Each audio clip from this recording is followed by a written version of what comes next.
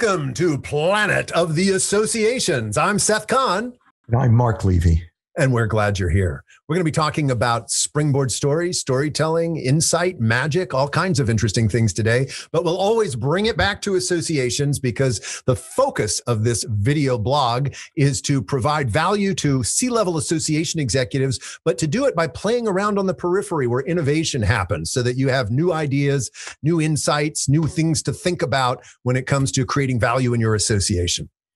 So in our last episode, you were talking about Springboard stories and the importance of Springboard stories in order to kind of capture an insight. To spark action, right. To spark action. And how do you go about, what's the engine that drives the Springboard story? First off, you have to know what is the change that you're trying to create. So you have to know what is the action that you want people to take after they hear the Springboard. And then the story itself becomes the mechanism for making that happen. Okay, gotcha. And how big of an insight, how big of see, I'm already tipping my hand. I'm barely listening to you because I know what I want to say. He's a magician. That's magic jargon. Right, exactly. Exactly. I'm just waiting for a good time for me to insert what I want to say. I'll keep going. That's not active listening, Mark. That's not active listening. Right, exactly. I'm inactively listening. How do you know what the action should be? Like how big it, remember I said about the magic trick. You need to be able to demonstrate that you create miracles, and it can be a total solution for someone when you're speaking to them, or it can just be a piece of the solution. That's when I talked about case studies. It's like, oh, you can't do a case study? Tell me. And right. I'll create this miracle with your own stuff. Right. And in there, right? So the action that the Springboard story creates, is it the whole enchilada or is it just a piece? It's a call to action. So the action that you want is you're trying to convey an idea. The Springboard story is used in organizational change. And so the insight that you want the listener to have is really what's the essence of the change and how can they do whatever their role is in affecting that change. Okay. What would be another example, even if we're just making one up right now, of a Springboard story? Yeah. So another example, I worked in Royal Dutch Shell and I helped them with a $20 million change initiative. They wanted to put technology down underground, down hole, they call it, in their oil and gas fields so they could map the oil and gas fields. And there was a lot of resistance at the time to doing that. People felt like that was being foisted upon them by headquarters, that it was a bureaucratic move, that it wasn't going to help them ring the cash register more often than they were already ringing it.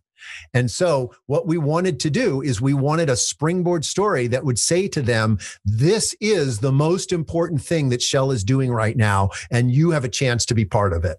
This is where we're using technology to map these oil and gas fields underground. And so what was the story? So at Shell, the Springboard story was we'd actually went to a competitor, right? Because Mobil and Exxon and BP had already put technology down underground. And we told the story basically went like this. Did you know that it is just as expensive to find an oil and gas field as it is to mine it? So if you're out there, it's just as expensive to find it as it is to build the rig to mine it. So let's say it costs $30 million to build a rig. It's also going to cost about $30 million to find the place to stick the straw in the ground and suck the oil and gas out. Once you get there, how much oil and gas can we pull out of that? Right. So what is Shell? I'm not actually telling the Springboard because I'm telling you the whole story. So I guess I feel like the need to kind of tell a little bit about the oil and gas industry to explain the Springboard. Oh, yeah. So what Shell does to avoid that initial cost up front is that they buy oil and gas fields from a smaller company that's already found them.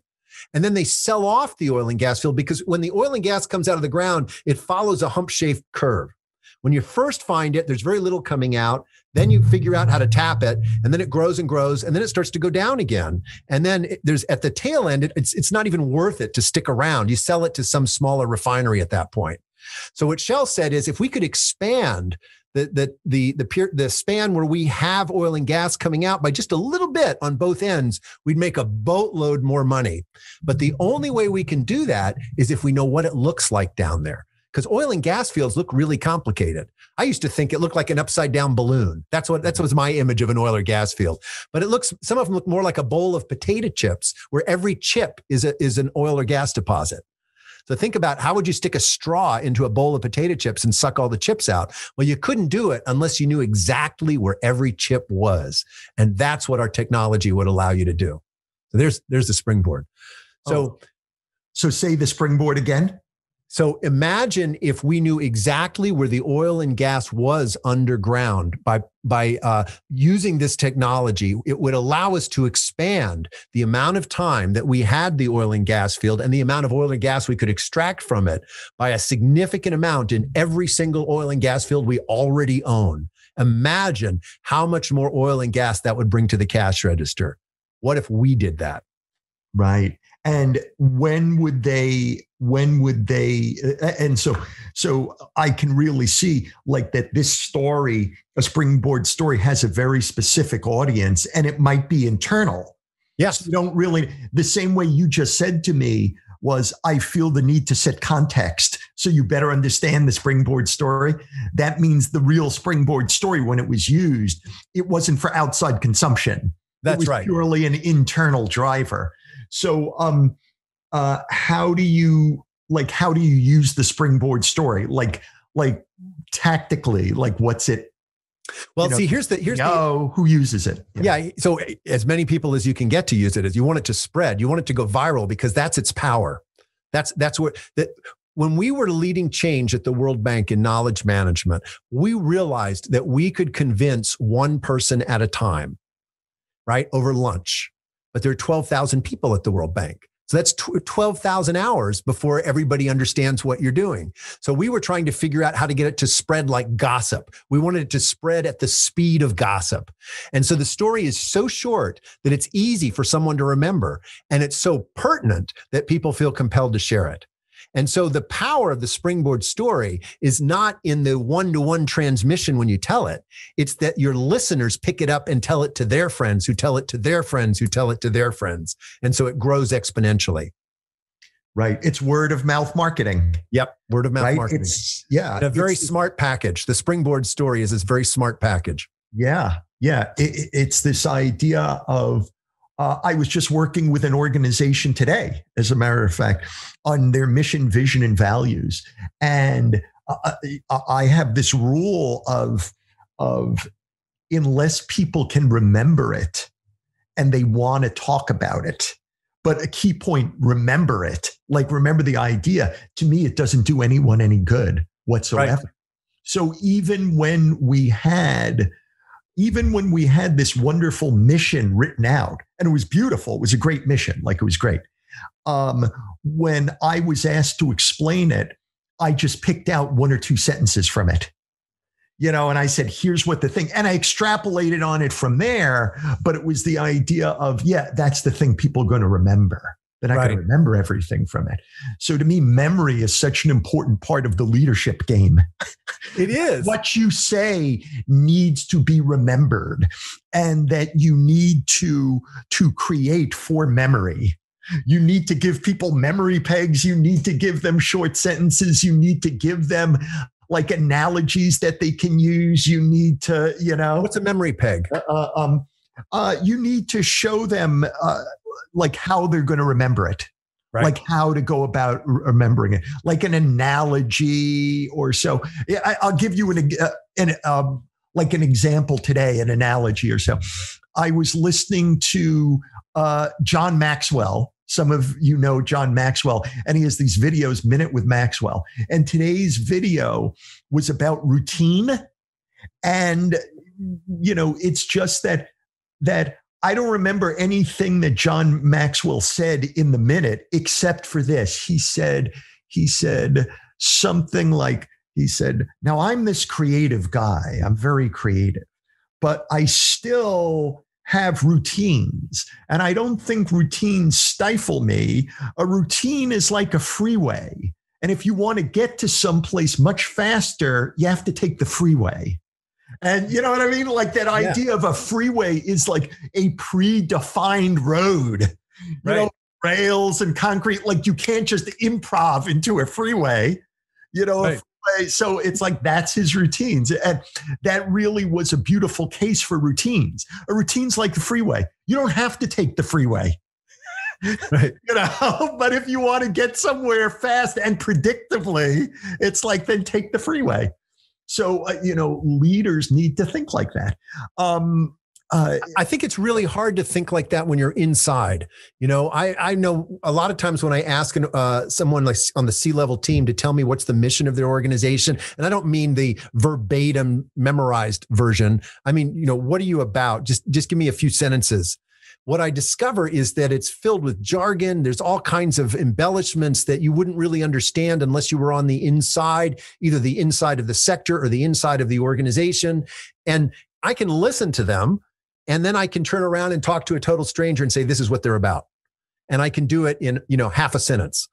Right? Same way you can with your differentiation. You interview someone, you ask them a lot of questions. I know this because you did it with me, right? You ask them a lot. You go through all this stuff, and then you're able to pour back something that says, here's what you said that's compelling, that gets to the essence.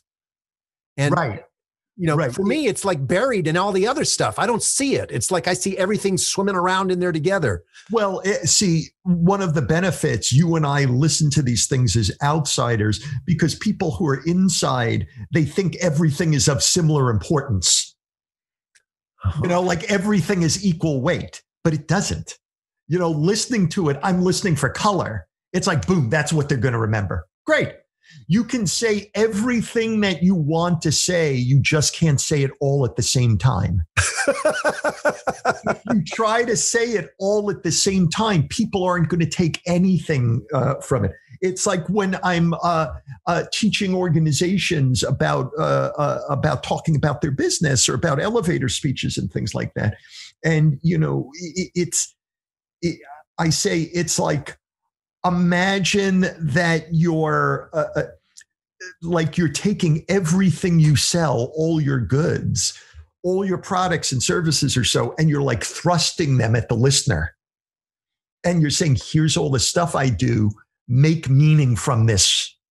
Now, the listener is too busy trying to make meaning of their own life. They have no desire to sit there and make meaning. Like, that's your job. You should have made meaning about who you are and what you bring to the world before you got to them.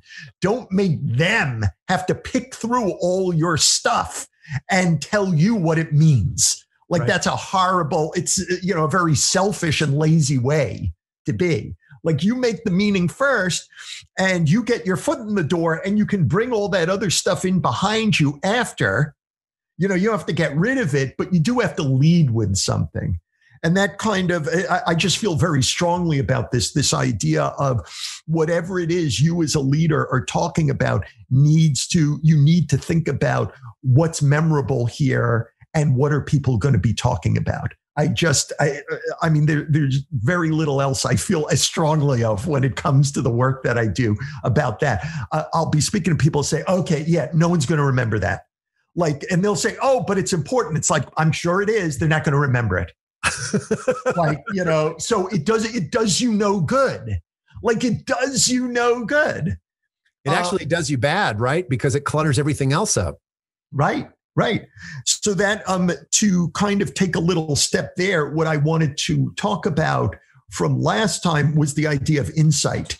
Because you were talking about the Springboard story, springboarding into action, and you talked about this idea of insight. And so it's also super important that your speeches, that what it is you do, your emails, that they all be loaded with insight. And because it's this idea that if you only tell people what it is that they already know, they have no reason to listen to you, that you need to tell them new things. Not everything has to be new, but you've got to tell them new things, right? And so you have to surprise them so that they definitely keep listening. And by the way, even if you're their boss, they don't necessarily listen to you. This is still an aesthetic. I don't care that you're the CEO. You know, Right. I've said the same piece of advice to someone 400,000 people under them. Like you still got to surprise them with what it is so that they pay attention. They go, ah. And so an insight is, I don't know where this definition originally came from, but I read it in a book by Phil Dusenberry, one of my all-time favorite books. It's got two titles. The title in hardcover is called something, I don't know if we spoke about this before. We Set His Hair on Fire was the title in hardcover. And in softcover, it was something like One Great Insight's Worth 1,000 Good Ideas, something like that. So anyway, Dusenberry used to be the CEO of BBDO, the ad firm. And so this is an entire book about the power of insights. And so Dusenberry said an insight is something that once you hear it, once you see it, you can't see the world in any other way. Oh, nice. That, right? That when you hear it, it changes how you see something entirely. I'll give you an example of something I think of as an insight. So that book Mindset by Carol Dweck, you know, that insight is so great. It's that we come to the world either with a fixed mindset, where we think that who we are and our talents and our skills and everything that we are relatively fixed. Like who we are now is who we're always going to be to a degree as we go on. And so if you have talent for something, you're really talented and you can do it. But if you don't have talent for it, like that's too bad. You're not going to be able to do it. And then there's the growth mindset. And so the growth mindset is I may not have that talent yet, but I will get there, right? As long as I keep on trying. It's the difference between saying, oh, I can't solve this puzzle, I'm not good at puzzles, and saying, oh, I want to solve this puzzle. And now that I solved this puzzle, I want a harder puzzle to solve because I want to grow. Right. And so to me, that's an insight, and communicating through insight. Another thing actually from the Phil Dusenberry book about insight that I found so wonderful is he talked about how insight is best created or best disseminated in the situation in which it's going to be used. In other words, when the situation is important and active, if you give it at a different time in a passive situation, people may not listen to it. You could do it over and over again, but like when they really need it, that's when you deliver the insight. And so he gave this wonderful story about it. He said that he loved to play golf and he was a terrible golfer, except for one thing: he could drive the ball from the tee incredibly far. He always used the biggest club. He wound up tremendously and he could hit these monster drives off the tee, but they were never accurate. He would always pull them really far or slice them to the right really far, but nevertheless, he killed everyone else in distance. And so he was proud of that. He identified with that. It's like, I'm the guy who can really drive. And people would always tell him, Phil, use a smaller club. Phil, don't wind up so much. Don't do these things. And he never listened to him, right? Because he wanted to drive the ball. One day he was playing in a tournament with pros. And so he was teamed up with a pro and he did what he normally did. He took a huge club. He wound up, he drove the ball and he pulled it into the weeds way down the fairway. And so he and the pro were in the weeds looking for the ball. They were searching. And so the pro, they finally found the ball after searching for a few minutes. And the pro said, Phil, before you pick the ball up, let me ask you this question. If you could pick that ball up and put it on the middle of the fairway, and it would have to be moved 50 feet further back towards where you started, but it wouldn't cost you a single stroke, would you do that? And he said, pick it up without costing me a single stroke, put it in the very middle, but just move it a little bit back. Yeah, I would take that. And the pro said, that would be what would happen every time if you used a smaller club and you didn't wind up so much. And Dusenberry said, standing there in the weeds, it was boom. he instantly understood this thing that people were telling him his whole life about golf, but no one had ever gotten through to him, because here it was an insight because we were in the middle of what needed to be happen. Right? Does that? Yeah, totally. Yeah, he was ripe for it at that moment. The pro tied the lesson to the moment where he was most receptive to hearing it, and he framed it in a way that made it easy for him to understand. Well, that's right, because the surprise. So sometimes the surprise of an insight happens in just delivering the insight itself. Like right. You can just do it verbally. But other times the surprise of the insight has to do with the context, with when it's delivered or so. Right. So it got my ear when you were talking about the Springboard story and about an insight in the Springboard story. I could imagine that would wow people. It's like, oh, here's this thing that we didn't know. Right. That could make all the difference. What were you going to say?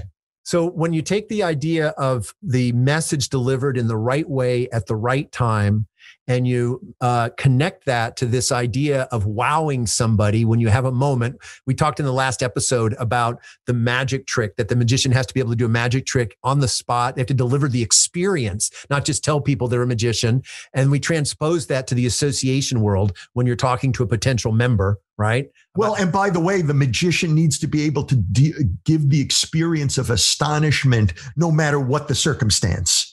That's right. They can be surrounded on the street, and they still, oh, you're a magician? Do something for me. Show me something. Same thing for associations. And then connect that to this idea of narrowing what it is you're going to share. You don't give them everything all at once, right? Otherwise, they have to sift through it and figure out where the value is, and they won't do that. They'll just ignore you. You take those three things and you put them together, and you have a really powerful recipe for making impact, right? And it's one of the things that I think performers really understand, right? Because performance art is really the art of impact. It's you're taking someone through a sequence of experiences that they really find enjoyable. And so you have to do all of that on the fly. You have to know, don't tell them this, do tell them that, find the stuff that's compelling, leave out the crap that's not, all of that. And it feels to me like that's a skill set that C-level executives and associations could really use. Because what tends to happen is that they're specialists in their particular space. They know membership, they know education, they know finance. But what they don't know how to do necessarily, some do, but not all, is how to create an experience when someone is ripe for enrolling them in their organization in a way that person will feel is, compelling and smooth and is a continuation of the value that was generated for them that gave them that kind of wow experience. So I think that's a super important skill set that comes really from the world of performance art, but has tremendous application in leadership in associations. This idea of creating an experience with the listener. What's the piece that you feel is unbelievably strong? It's knowing what to focus on, not giving them everything all at once. Right. Creating in a moment of wow with whatever's at hand, whether you're on a busy street or in a hallway in a hotel, right? And hitting and opening up the value conversation with the listener so that they're experiencing it, they're not being told about it. Right. So it's combining all these things that which I think a performance artists do. I think a good performance artist has to do all of those things. Right. And you were a performance artist, right? Street theater, or a magician, or a singer-songwriter on the stage, or whatever. I liked my wife as a singer-songwriter, Laura Barron, right? She does these amazing shows that she really shines on stage. And part of the magic is how she chooses the songs. She doesn't play all of her songs at once. You don't go to a show and hear 4 minutes and then it's done because you just heard 20 songs, right? In 4 minutes, it would be a cacophony, right? So, but she knows how to pick she has one song that's incredibly, deep and reflective, and maybe even something that addresses something painful. Like I remember a song that she wrote about war once, all our blood runs the same kind of thing. It takes you into this really kind of somber deeply emotional response place. And then she'll follow it up with something upbeat and light so that you can kind of break the tension and move in. And you get this release, right? Because because she's architected the process through it. Well, that's often not the case when people are standing in a hallway in a hotel talking about what's the value of joining their organization or something similar. Well, what you're saying reminds me of, in order to create this kind of amazing experience for people, it is usually necessary that you get in close with them, that it be about their life, that you somehow are like really there with them. And I'll give you why it is I'm saying this. So I co-wrote a book with Joel Bauer, who the Wall Street Journal Online called the chairman of the board of corporate trade show Rainmaking, and Wired Magazine said watching 350 people at a conference line up on Joel Bauer's command to leave their personal contact information was, quote, a feat of mass obedience that must be seen to be believed, end quote. So that's Wired. So Joel's super cool. He's a magician. He's a pitchman. He does all these things. And so I would follow Joel around because I wrote this book with him, watching him build these huge trade show crowds of 200, 400, 700 people from nothing. With his competitors surrounding him, and no one knows who he is and whatnot. And suddenly he's got 500 people standing in front of him. It's quite amazing. And so the way Joel would build crowds, even though he would eventually be up on an 18-inch high riser in front of the Microsoft booth or the Mercedes booth or whoever he was acting as the pitchman for, before he would do that, he would actually go into the aisle of the Javits Center or wherever it is, the aisle in front of the booth, because he felt that it was too difficult to build a crowd from the stage, that you were too distant, you were too far away. It was too easy for people to keep walking. So he would do something like ask to borrow someone's eyeglasses, and then he put it down in the middle of the walkway, in the middle of the aisle at the Javits Center in front of the booth. And he'd have people gather around, like forming a circle, staring at the glasses. And he said, in a moment, we're going to try to use our minds to get these eyeglasses to move. We're going to try to move them with our mind. And like he'd get there and he'd get this crowd of like 50 or 60 people there first. And he'd be talking to them and, getting them excited, and the glasses would move. And then from that, he would then walk them over to the stage and up onto the stage. And then he'd start. But he said, like, it's best to start building the crowd like out there where they are, right, like on their level. I don't mean spiritually or anything like that. Right. Like it's where they are, rather than you standing off as some oddity, like out there, above them or so. But very, very interesting. And by the way, I learned a lot from him. Another interesting thing is when he would have this big crowd that he was building, he would invariably have them step in closer so that they could see better. But one of the reasons why I'd have them step in closer was that they were in tighter. And now it was harder for them to leave. So it's this idea, step in, you're gonna, and then, like suddenly you have people all around you. You can't go.